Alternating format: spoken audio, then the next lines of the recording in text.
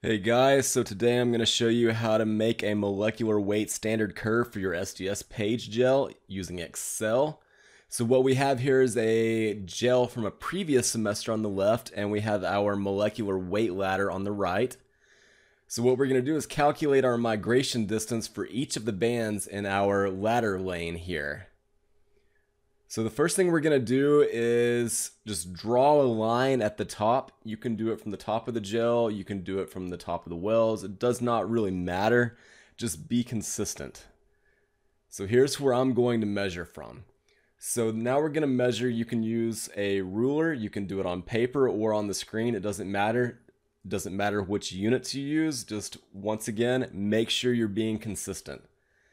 So we're going to go ahead and measure from this green line to our first band. And we get 1.7 centimeters. And so we're going to go ahead and do the same thing for each of the other bands. And then we're going to take this information and we're going to plot it in Excel. Alright, so now we're in Excel. I've already entered our data for our migration distance and our molecular weight. But before we can create our standard curve, we have to calculate the log molecular weight. So to do that, we're going to come to cell C2 here. We're going to type in this formula, equals log, parentheses, and then we're going to click on the B2 cell, close the parentheses, and hit enter. And then we're going to double click the bottom right of the cell to calculate it for every one of our bands.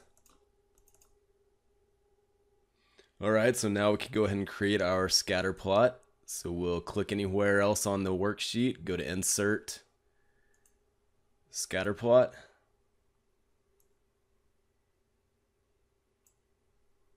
Go ahead and make it a little bit smaller and make our image over here a little bit smaller. So let's click on our scatter plot, right click and select data. We'll add a series. For our X values, we want that to be our migration distance. And our Y values will be the log molecular weight.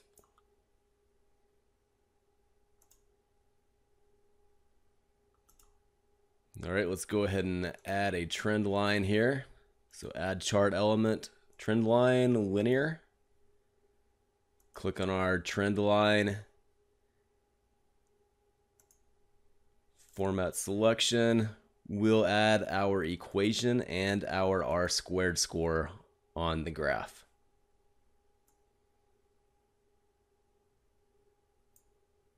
So now let's go ahead and clean our graph up a little bit. We'll get rid of the title. We can add some axes labels. So design. Our x-axis is migration distance. And I measured this in centimeters. And our y-axis is log molecular weight. Go ahead and format our number for the y-axis with 1 decimal place. And we'll add a figure caption. So insert text box.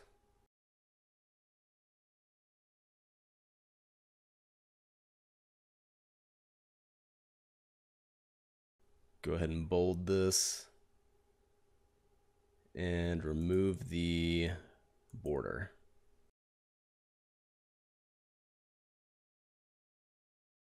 Alright, so now what can we do with this? Well, let's say we wanted to estimate the molecular weight of one of the other bands in one of the other lanes on our gel. So how about this one right here? Let's say I measure this distance to be 8.2 centimeters. So we can use our equation here to calculate what the molecular weight of that protein is. So let's just come to any empty cell on our worksheet and we'll type in our equation. So we have equals minus 0.1 1234 times x. X is going to be our migration distance. So for this band right here, we have a migration distance of 8.2 centimeters plus 2.5076. All right, so we get 1.49572, but that's not our molecular weight because the y-axis is log molecular weight. So whenever you see log written and it doesn't include the base, it's implied that the base is 10. So to get our molecular weight, we'll just go to another blank cell, and that equals 10 raised to this power. So that means the approximate molecular weight of the protein in this band right here is 31.3 kilodaltons. So that should do it for today. If you have any questions, feel free to send me an email or ask in the comments. Thanks, guys.